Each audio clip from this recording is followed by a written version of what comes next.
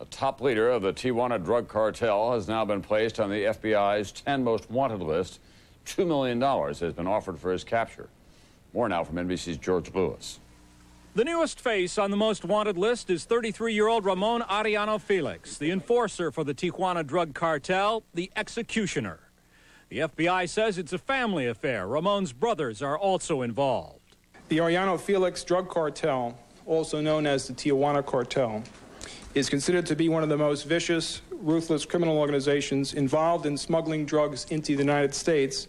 A cartel suspected of a whole string of murders in Mexico and perhaps at least 6 on the U.S. side of the border.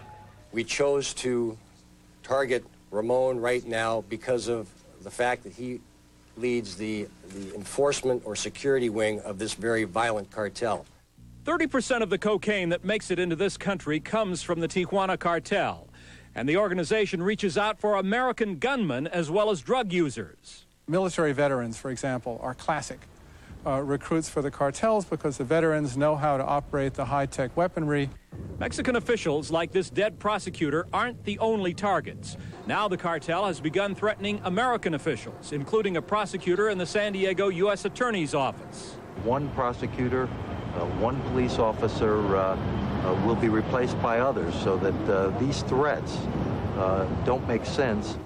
Perhaps the best weapon in the U.S. arsenal, the $2 million price on the head of Ramon Felix Arellano, money from the U.S. State Department. $2 million is a lot of money. Money talks, and we're hoping our money talks as loud as the Mexican cartel's money. U.S. officials know that the Tijuana cartel has been untouchable south of the border, killing, threatening, intimidating, and bribing officials. Now the Americans hope to counteract that by going after the cartel's chief enforcer. George Lewis, NBC News, Los Angeles.